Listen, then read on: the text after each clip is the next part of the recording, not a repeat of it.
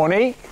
I'd come to meet Monique Pool, who runs a sanctuary for animals that have lost their forest to chainsaws and excavators. Hi. Monique, Simon Reeve, nice to see you. Hi, nice to meet you, Simon. Look at the scale of what you've got here. This whole centre is something you've had to fund and build in recent years. Yes, but I had a lot of help. This is the animal kitchen, Monique is pointing out, in this converted shipping container. Should I take one or leave it? Yeah, you can take one. Yeah. From small, almost accidental beginnings, Monique has become one of the leading conservationists in the country, raising thousands of pounds in donations to protect wildlife, particularly for one iconic animal, the sloth.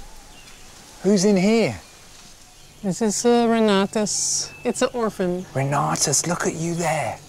And this is Stevie. Stevie? Stevie is a bit bigger, but also an orphan. Over the last decade, Monique has rescued, rehabilitated and released more than 1,000 sloths.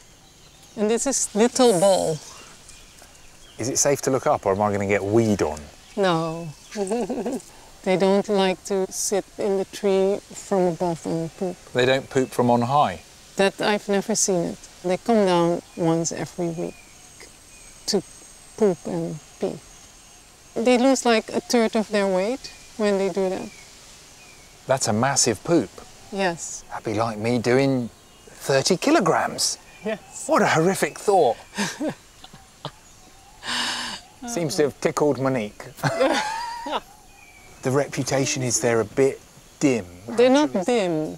They're not dim, but they're just slow. And that's because they're so smart that they conserve their energy, because the food they eat is low in nutrition.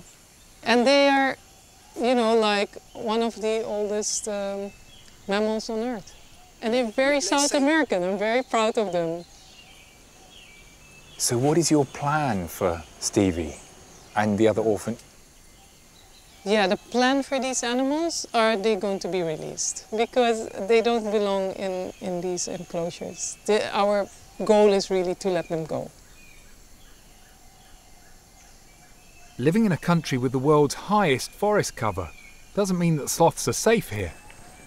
So Monique's had a phone call. A sloth has been rescued. It's in bad shape and she's heading back into town to have a look at it.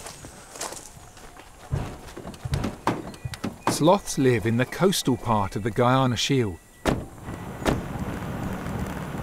Perhaps inevitably, that's also where the vast majority of the human population live. You see that forest fragment there?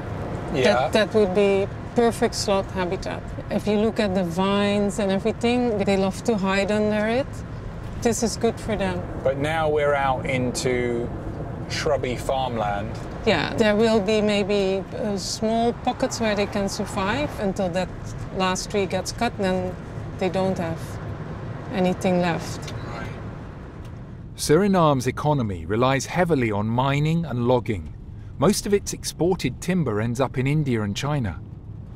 So these are exactly the machines that do this type of deforestation. They push the trees. Oh, I see. So they use the bucket on the front just to knock trees down. This machine is so powerful. It will clear 6 to 7 hectares of forest in one day. One day? Yeah. And with all the animals that are in it, and the sloths are the slowest, so they stay behind. Sloths are also endangered for another reason. They're worth a fortune when sold as exotic pets.